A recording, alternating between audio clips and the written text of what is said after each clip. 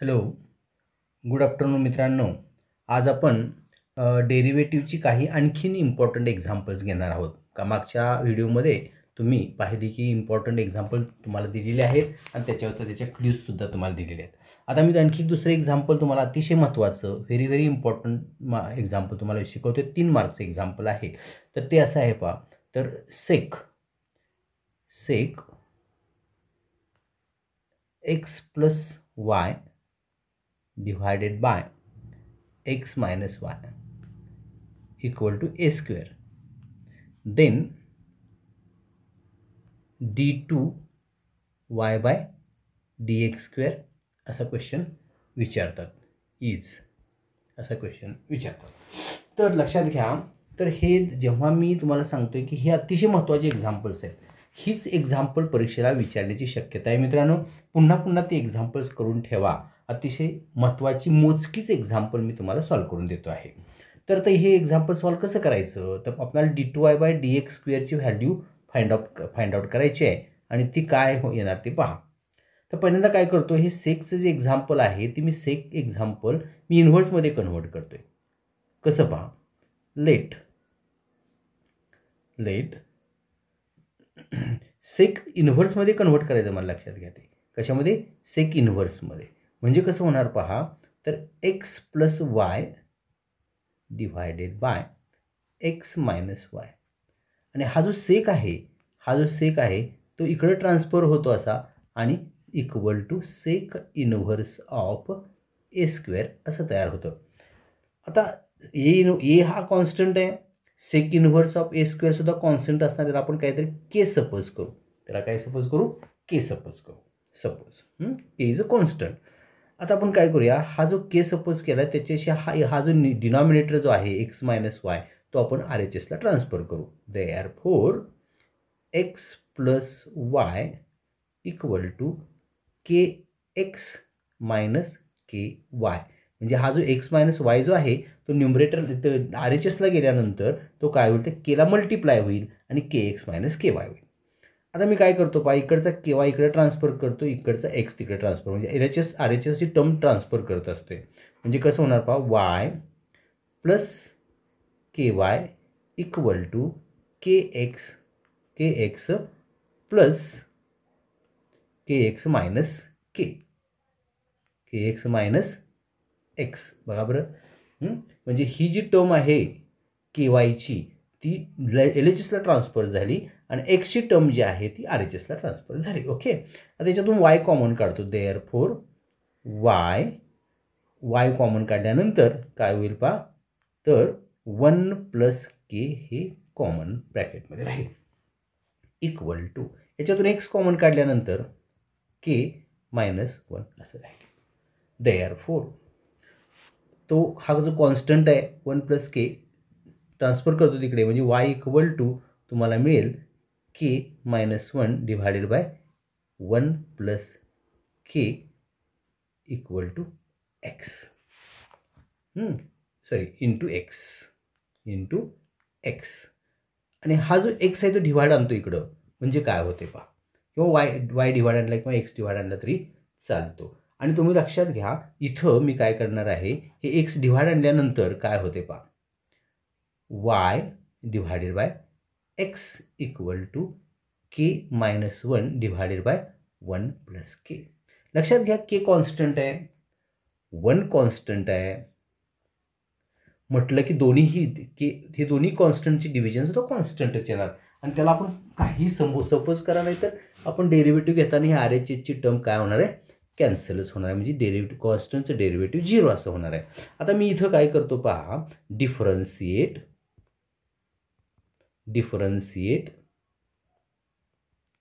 With respect to x असं म्हणणार आहे. आता हे कोणत्या मेथडनी डिफरन्शिएशन काढायचं, तर U/Vच्या मेथडनी. म्हणजे हा न्यूमरेटर आणि हा कोशंट रूल आपण त्याला म्हणतो. आणि तो कोशंट रूल काय असतो पहा, मी इथं मांडतो. Use d/dx of U/V equal to fee square fee into d/dx of U minus U into D bye D x of fee याला म्हणायचं कोशंट रूल. हा जो असतो तो न्यूमरेटर असतो तो यू असतो आणि डिनॉमिनेटर असतो तो फी असतो, लक्षात घ्या. देअरफॉर आता मी इथे हा जो रूल मी मांडलेला आहे, यूज म्हटलं की नाही, हा जो रूल मांडलेला आहे ना, हा रूल मी यूज करणार आहे. मग फीच्या ठिकाणी फीची व्हॅल्यू, व्ही काय आहे बघा तुमच्याकडे, एक्स आहे आणि यू काय आहे तर वाय आहे. म्हटलं की मी असं म्हणतोय बा x into D bye D x of you, x हा डिनॉमिनेटर आहे आणि हा यू मीन्स वाय आहे, minus U that is y into d by dx of phi means x, total denominator x square equal to कॉन्स्टंटचं derivative 0. लक्षात घ्या मी काय केलं बघा, तर हा यू आहे, हा फी आहे, फीचं स्क्वेअर डिनॉमिनेटरला घेतला, fee into D bye D x of u minus U into D bye D x of fee. Therefore x into dy by dx minus y into dy by dx of x is 1 equal to 0, कारण हा डिनॉमिनेटरचा जो x square आहे तो transfer झाला, 0 into x square 0 झाला, लक्षात घ्या. आता मी पुढे काय करतोय पहा, आता हे वाय जो आहे तो वाय ट्रान्सफर करतो कुठं तर R H एसला. Therefore x D y by D x equal to Y असं मिळालं. आणि मग तिथं आणखीन एक हा जो एक्स आहे तो डिव्हाइड घेतला तर काय होईल बघा, तर D y by D x equal to Y divided by x. तुम्हाला कधी कधी विचारतील बा D y by D x काढा, इथंपर्यंतच विचारतील तुम्हाला, डी वाय किंवा prove that D y by D x equal to y by x असं विचारतील, तेव्हा इथंपर्यंतच तुम्ही थांबायचं. D y by D x जेव्हा वाय बाय एक्स म्हणतील तेव्हा इथंपर्यंतच थांबायचं. आता आपल्याला D to y by D x square पाहिजेला आहे म्हटलं की again differentiate with respect to x.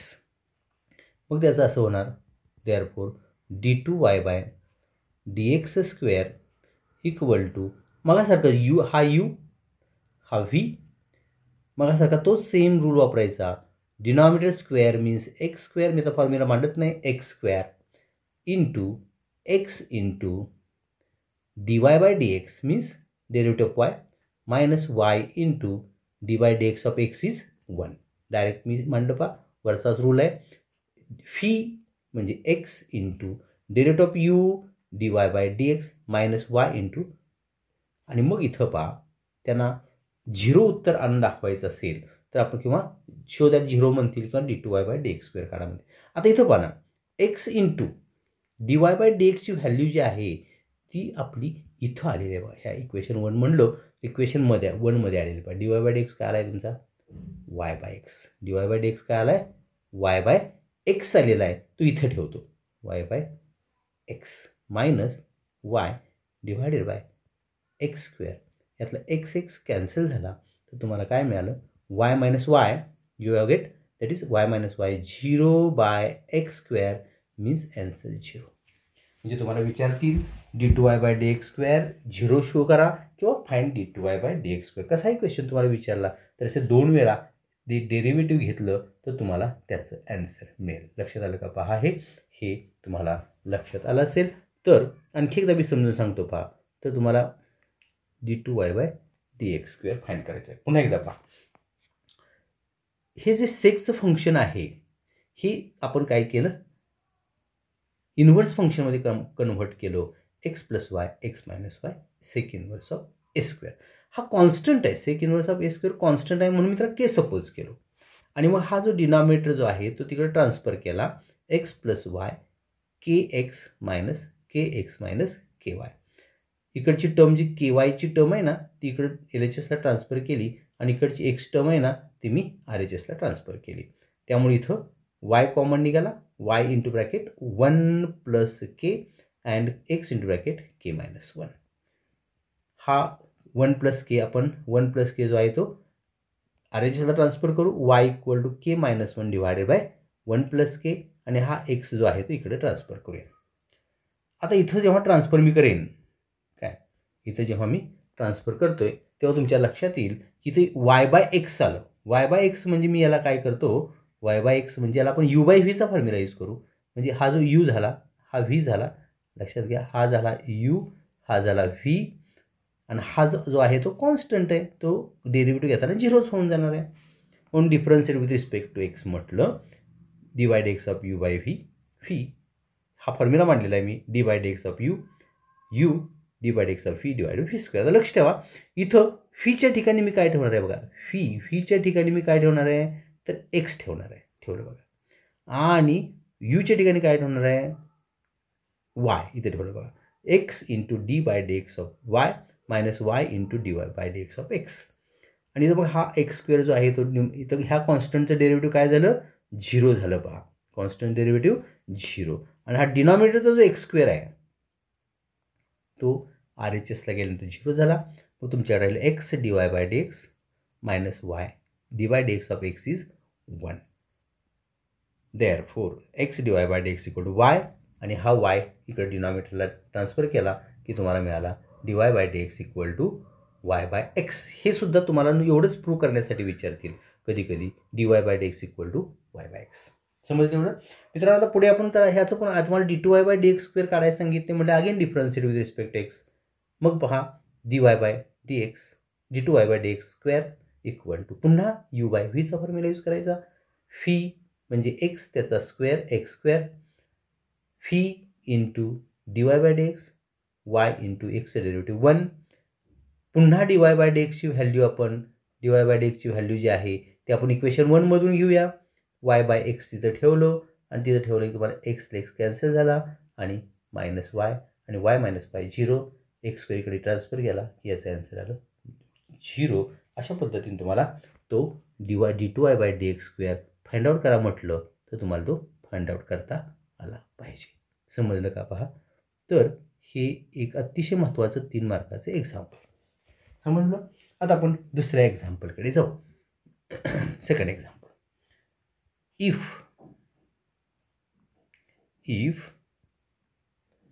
sin inverse of 3x plus sec inverse of 1/3x then find dy/dx असा क्वेश्चन विचारतील. अतिशय सोपा क्वेश्चन, 2 किंवा 3 मार्क्सला विचारला जाऊ शकतो. तर मी काय करतोय पहा, लेट इथं sign inverse of 3x plus sec inverse of 1/3x असं एक्झाम्पल तुम्हाला दिलेलं आहे, ते मी उतरून घेतलं. आता काय बघा, तुम्हाला माहीत असेल, काय माहीत आहे की साइन इनव्हर्स आणि सेक इनव्हर्स, कॉस इनव्हर्स आणि सेक इनव्हर्स तुम्हाला माहिती आहे बघा. 1/1 सेक inverse of x equal to किंवा सेक inverse of x equal to 1/, cos inverse of x. ते एकमेकाचे रेसिप्रोकल असतात. म्हणजे 1/cos काय असतो तुम्हाला माहिती आहे, 1/cos म्हणजे सेक असतो की नाही, 1/cos म्हणजे काय असतो, 1/cos x equal to sec x असतो. पण इनव्हर्समध्ये कसं असतं ते पहा. इनव्हर्समध्ये sign inverse of x plus, मी जे सेक इनव्हर्स आहे ना, हा कुणाच्या रेसिप्रोकल आहे तर कॉसच्या, म्हणून कसं लिहितो पहा, कॉस इनव्हर्स ऑफ 3x. म्हणजे लक्षात घ्या काय केलं, सेकच्या ठिकाणी आपण कॉस ठेवलो आणि 1/sin 3x केलं. आणि मग ह्यामुळे प्रॉपर्टी तयार झाली. तर प्रॉपर्टी अशी आहे, use sign inverse of theta plus cos inverse of theta equal to π/2 equal to π/2 ही एक प्रॉपर्टी आहे, लक्षात घ्या. म्हणजे इथं बघा, इथं हा थीटा 3x थीटा आहे, 3x थीटा सेम आहे, म्हणून त्याचा आन्सर येणार आहे π/2. हे तुम्हाला पहिला सिम्प्लिफाय करून घ्यावं लागेल. हा सिम्प्लिफाय तुम्ही केला ना की मग झालं की तुमचं डिफरन्शिएशन काय होणार येणार आहे ते आपल्याला समजेल पहा. इथं आपण जर का π/2 घेतलो, y equal to he simplify झालं बघा तुमचं. पुन्हा एकदा बघा, आता इथे आन्सरच मिळणार आहे तुम्हाला. Sine inverse of 3x plus sec inverse of 1/3x sine inverse of 3x plus cos inverse of. साईनच्या ऐवजी आपण कॉस इनवर्स घ्यायचं, बिकॉज सेक मीन्स सेकच्या ऐवजी कॉस घ्यायचं. का तर सेक मीन्स 1/cos. त्यामुळे सेक इनवर्स ऑफ 3x आणि हा फॉर्म्युला यूज करायचा. Sine inverse of theta plus cos inverse of theta equal π/2. आणि झालं की डिफरन्शिएट आपण केलो आता with respect to x dy bye dx equal to π/2 is a constant. लक्षात घ्या, आणि कॉन्स्टंटचं डेरिव्हेटिव्ह 0. हे त्या एक्झाम्पलचं ॲन्सर निर्माण झालं. लक्षात घ्या, हे तुम्हाला ॲन्सर समजलं असेल. समजते का पहा. आता हे झाल्यानंतर मी तुम्हाला आणखीन एक एक्झाम्पल सॉल्व करून देतो. Third example. If x equal to a cos t y equal to a sin t find dy bye dx असा क्वेश्चन आहे. तर लक्षात ठेवा, इथं काल सांगितल्याप्रमाणे हा जो असतो ना, याला पॅरामीटर आपण म्हणत असतो. कालच्या व्हिडिओमध्ये तुम्हाला एक्झाम्पल सॉल्व करून दाखवलं ते थिटा होतं.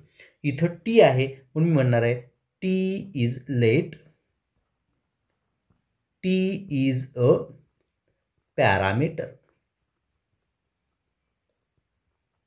Therefore, differentiate with respect to t. कारण मला काल आपण थिटा पॅरामीटर होता, विथ रिस्पेक्ट टू थिटा घेतलं. म्हणजे मी एक्सचं derivative with respect to T घेणार का, वायचं derivative with respect to T घेणार. Means dx bye dt equal to a is a constant. a is a constant. D bye dx of cos t is minus sign T. Here इथं आता बघूया आपण dy bye and dy bye dx dt. dy bye dt equal to, हे बघा, a is a constant, sign टीचं derivative cos T. D bye dx of sine T is cos T. आणि मग तुम्हाला माहिती आहे तो जो रूल आहे तो dy बाय बट असं म्हणेन, but dy by dx equal to dy by dt divided by dx by dt. Value put out करू. dy by dt is a cos t divided by minus a sin t. इथं बघा, इथं हा minus जो आहे ना, आपण पुढे ट्रान्सफर केलो की तुम्हाला मायनस साइन टी. आणि मग तुम्हाला इथं एला ए कॅन्सल होईल, cos T divided by minus sign T. आणि तुम्हाला माहितीच आहे ट्रिगोनॉमेट्रीमध्ये cos T divided by sine T means minus cot T. हे त्याचं ॲन्सर, मायनस कॉट टी. आणि हे तुम्हाला तिसरं एक्झाम्पल, ह्याला पॅरामेट्रिक इक्वेशनमध्ये छोटे एक्झाम्पल्स असे तुम्हाला विचारले जातील. त्याचा ॲन्सर तुम्हाला व्यवस्थित असेल. फक्त डेरिव्हेटिव्हचे एक 10-12 फॉर्म्युले पाठ असले ना, तुम्हाला काहीही अवघड जाणार नाही. इथं आणखीन असाही प्रश्न विचारू शकतील की dy bye dx at T equal to route T equal to 60, T equal to 45, T equal to काही असं म्हणतील, तेव्हा तुम्ही इथं टीच्या ठिकाणी काय करायची, व्हॅल्यू ठेवायची, म्हणजे तुम्हाला ॲन्सर मिळेल. समजलं का पहा. तर हे तुम्हाला इथे 3 एक्झाम्पल्स आज मी या व्हिडिओमध्ये सॉल्व करून दाखवलेले आहेत. अशाच प्रकारच्या आणखी काही एक्झाम्पल्स पुढच्या व्हिडिओमध्ये तुम्हाला महत्त्वाचे एक्झाम्पल्स मी सोडून दाखवेन. तोपर्यंत हे मागचे व्हिडिओ चांगले आपल्या प्रगती इन्स्टिट्यूटमध्ये जाऊन तुम्ही यूट्यूबला जाऊन त्या चॅनलला सबस्क्राईब करा, बघा, तुम्हाला उपयोगी पडतील. आणि तुम्हाला व्हिडिओ जर आवडला तर लाईक करा, आपल्या चॅनलला सबस्क्राईब करा, म्हणजे चांगल्या प्रकारचे जे व्हिडिओज आहेत ते मी तुम्हाला रोज पाठवत जाईल. Okay, thank you.